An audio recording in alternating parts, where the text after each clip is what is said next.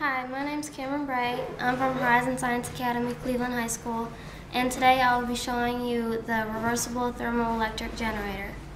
So for this, you will need a cup of very hot water, a cup of very cold water, and the thermoelectric device. And basically what happens in this experiment is the electrons go from the hot side to the cold side, creating an electric current in the thermoelectric device, creating the fan to move.